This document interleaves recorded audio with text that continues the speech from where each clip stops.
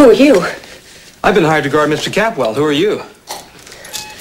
I'm Mrs. Capwell, his wife. Well, you'll have to leave, Mrs. Capwell. Nobody's allowed in here without permission. Well, whose permission? Mason Capwell's.